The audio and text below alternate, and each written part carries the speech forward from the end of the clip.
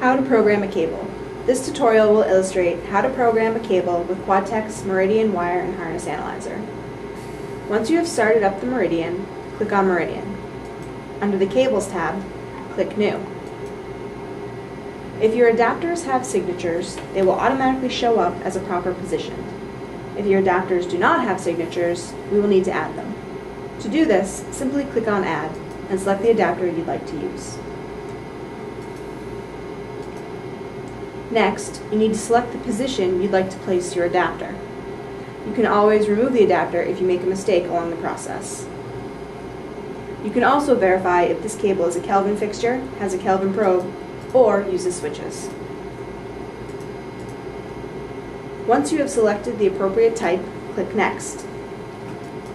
You will see a screen saying Learn New Cable Net List. You will need to select several options before continuing. First, choose between Quick Scan or Max Resistance.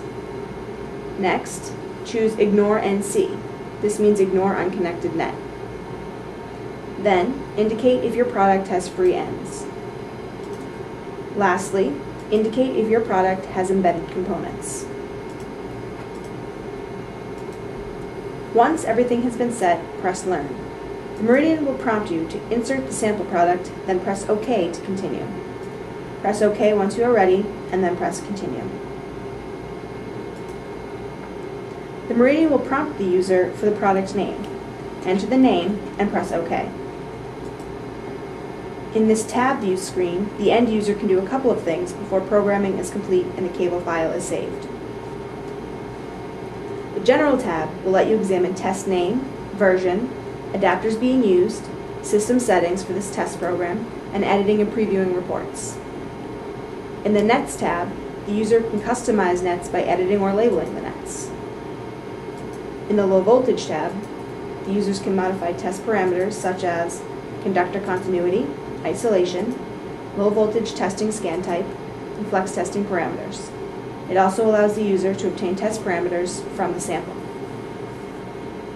In the High Pot tab, there are three sub-tabs: General, DC, and AC.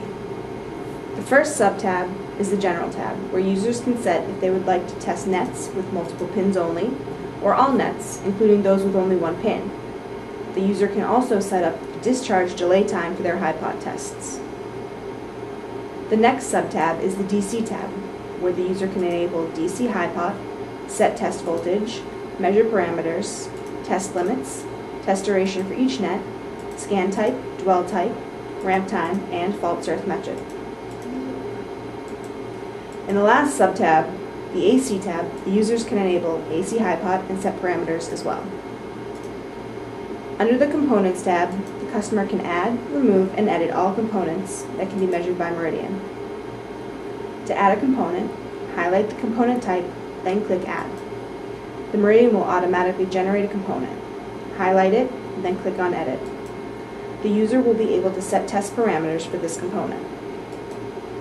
If you want to delete a component, highlight it, then click Remove. The Meridian will prompt for confirmation. The Miscellaneous tab has only one current function, Custom Tear. This is only for certain products. Once all parameters are set, click on Save and save this test to your preferred location. You have now successfully programmed a cable with the Meridian.